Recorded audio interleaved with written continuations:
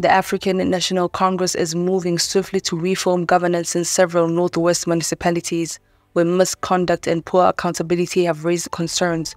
In a decisive move, the ANC's National Working Committee recently mandated the replacement of key leaders in Moses Kotane and other municipalities across the province. As part of the reform, all ANC proportional representation councillors in the affected councils may soon be replaced to ensure better accountability and discipline within the party's local leadership. Raymond Moraile, the ANC's regional secretary, spoke on Monday about the party's commitment to addressing recent disruptions. Last week, a council speaker, Kukumjali, reportedly tore up the council agenda in protest at a postponed council meeting, causing an incident that brought the ANC and the Moses Kotane Council into public disrepute.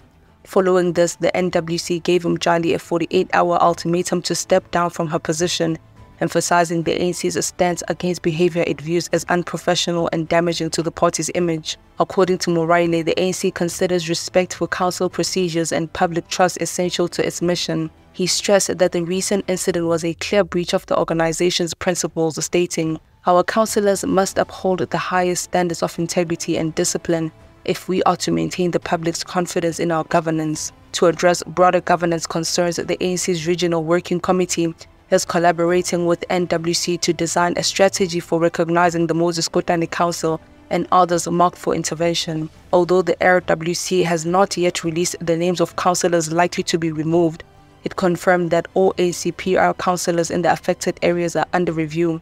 This review aims to assess each councillor's conduct and performance as part of the ANC's commitment to fostering reliable and responsible leadership. Political analysts believe this intervention by the NWC reflects a broader concern over persistent internal issues within the ANC's Northwest branch, especially as it relates to governance and service delivery failures. Recently, ANC officials in various Northwest municipalities have been criticized for infighting, alleged corruption and lack of accountability, leading to frustrations among communities and pressure on the party's leadership. With the 2024 national elections approaching, the ANC's leadership appears determined to reinforce its values and demonstrate that it will not tolerate misconduct among its representatives. The current restructuring efforts aim to restore stability and public confidence by taking decisive action against party members who fail to uphold their responsibilities. The NWC and RWC have indicated that they will be closely monitoring the performance of Northwest municipal councils in the coming months. Should these changes prove effective, the ANC may replicate similar actions in other areas where governance issues persist, underscoring the party's commitment to maintaining accountability within its ranks.